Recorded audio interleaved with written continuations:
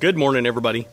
It's the day after the South Arkansas mini event that was Saturday, January 12th, so it's Sunday, January 13th, and I'm out here this morning. It's a little chilly. I'm drinking some coffee. Yes, some of my home roasted coffee, and it's quite good. Wanted to do a quick video and just say thanks to everybody that came out, thanks to everybody that donated door prizes, thanks to everybody that put a little money in the donation jug to help me recover some of the costs for running the facility and buying some of the other door prizes. And a special thanks to my wife, Lady Lois, for coming out and working the front door, the sign-in sheet and all that, and Mark, Monty, and Jamie Sanders for getting up and doing presentations. We had 27 people show up. Steve and Kim over at Prepping in Progress and Adam Watson both have already done videos, after action report videos, and they've talked about how eclectic the group was, how knowledgeable some of the people were, so I'm not going to go into that, but I will say there were a couple of people that came all the way down almost to El Dorado from southern Missouri and had to spend the night in a hotel room in Little Rock in order to make it down there in the morning. So if they can do it, you can get out there and meet folks. So get out there and meet folks. That's what it's all about. I did have several requests to record the solar presentation, and I tried to do that, but my phone messed up and it quit like 5 minutes in. I do have a little bit of that, of Mark Monty speaking about his solar, and I'll include that at the end of this video, along with a couple of other videos, quick little videos that I took, kind of showing you what the room looked like and all the people mingling in between the presentations and at lunch and whatnot. So anyway, if you missed it, you missed a really good time. It was great to see people that I had met before and enjoy their company, and it was also very good to meet a lot of new people. It was good. There were a lot of new faces down there, made some new friendships. It's awesome when we do stuff like that. So I love it. We're going to keep doing that. And anyway, check out the stuff at the end of the video and see what you missed. All right. Y'all take care. I'll catch you next time. Shalom, everybody.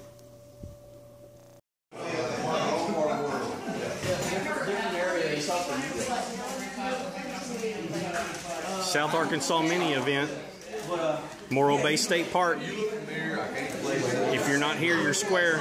We're having a good time.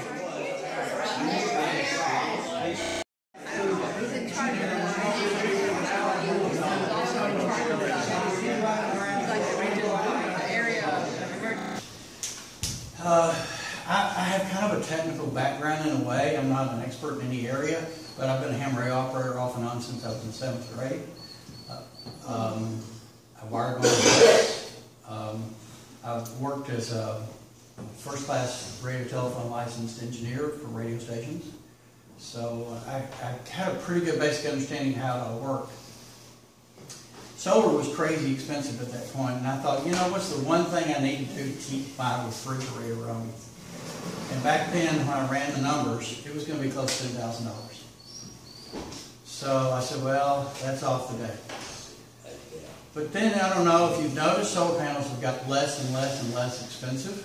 And Gordon bought this 100-watt panel, which is probably identical to the one I have at home, for $94. $94, Walmart.com, free shipping. So that's 100 watts, that's less than $1 a watt. So I saw the prices dropping, and so the first thing that I did was I wired my house DC. So I have a dual electrical system in my house. I have the regular grid power, and then I've got basically wired like an RV, best way to describe it. And then I put in a deep cycle battery. It was a surprisingly good battery from Walmart, but it's a 114 amp hour battery, which means I can run one light for 23 days with no sunshine whatsoever for 23 days. So, I mean, it's got some capacity. And then I put it on a trickle charger to keep it charged up. So we were running our TV and our lights and everything, but not off solar panels, it was off a trickle charger, really. And eventually the price of the solar panel got down to the point that I could just play and get one, and I did. It was $150 at the end. That's $50 cheaper. So, and I put that thing up there, and we've been heavily using that system since summer before last, I guess. So I'll tell you what it's like to live on 100 watts. You do not run your refrigerator. You don't run your deep freeze, your air conditioner, you don't run your hot water heater on it, stove doesn't go on it, you don't plug in electric space heaters, you don't run big televisions. Well, what I can run, I can keep all the lights on in my house. This cell phone has never been charged on anything but solar power. My ham radios, 100% solar. I have several. They've never run on anything but solar power. Well, or at least some of them are older. They've been on grid power until the solar came along, but they've not been charged on grid ever since.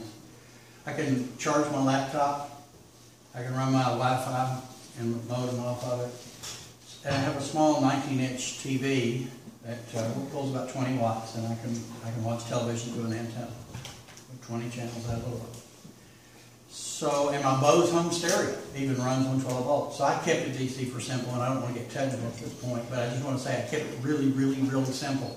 I maybe had $500 in the whole thing, between wiring and switches and fixtures and just connectors and the solar panel and the battery. $500.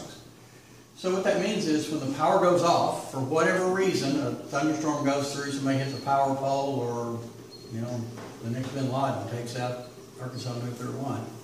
Whatever causes the power to go out. My lights are still on, the TV's still playing, I'm still making cell phone calls, it's working. I'm getting on here to call Jordan and say, how you doing? Can you pass a message to my son in North Little Rock, please? So I can still do those things with no interruption. I mean, it's already operating. Bruce told me he has some of this kind of stuff already. I encourage you to get started. If you have your solar panels, if you have your batteries, go in and put them into play and start using them. Because Gordon likes to say this, and it's the most true thing he ever says.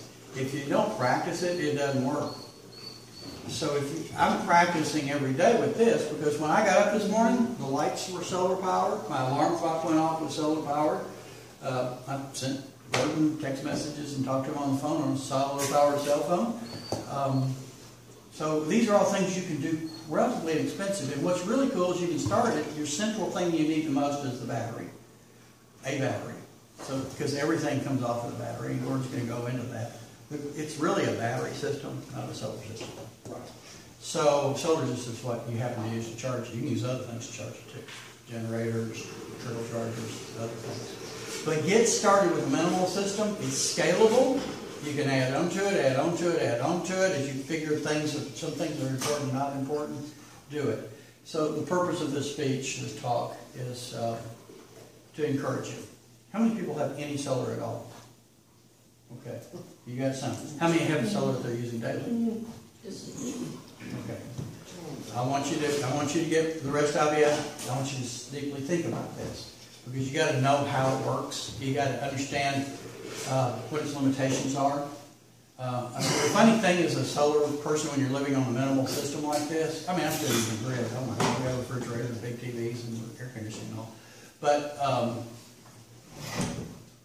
But the person that's living in a minimal system like this, you listen to the weather forecast a lot. How many cloudy days are ahead? Because my deep cycle battery is 114 amp hours, and what that translates into with normal use, me and my wife, we can get by about 4 days before the voltage starts to drop to the point that it's starting to impact my battery's life. So I keep a trickle charger there. I have plugged it in twice since we've installed the system, because the battery voltage got to the point I wasn't comfortable with. I could have kept going, but I want that battery to last a long time. I checked the other day, the battery's close to 7 years old, and it's still full voltage. So it's doing what it's supposed to do. I'm really surprised at the Walmart battery, but it's doing great. So